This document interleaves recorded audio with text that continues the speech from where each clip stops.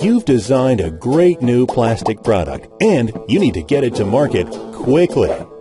So, you need to optimize the parts for injection molding, which means you need to be sure the part thickness is uniform and won't warp, that the mold fills properly, that there are no defects such as blemishes, air traps, and flashing. The mold needs to be perfect the very first time, or you will quickly be overcome with sinking profits. There has to be a better way. Enter SOLIDWORKS Plastics. Using SOLIDWORKS Plastics is the most efficient and accurate way to validate your plastic designs before you start injection molding. In a matter of minutes, you can easily test your designs for proper fill, best injection location, and potential product defects such as weld lines, short shots, and sink marks, all within the SOLIDWORKS interface. SOLIDWORKS Plastics takes the complexity out of testing your designs to ensure you get the mold right the very first time.